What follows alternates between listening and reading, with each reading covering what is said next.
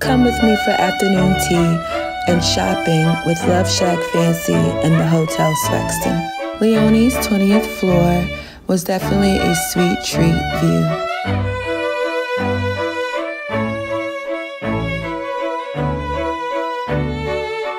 First plated was the clouded creams and the different jams. I decided to have a rosé with my tea today.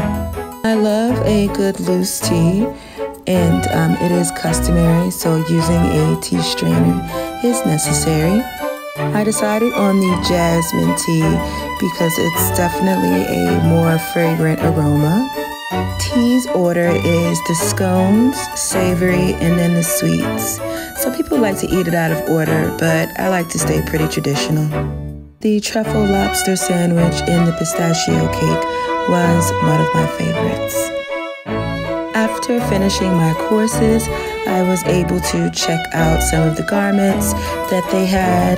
They were so beautiful. I love the bright colors and florals for spring.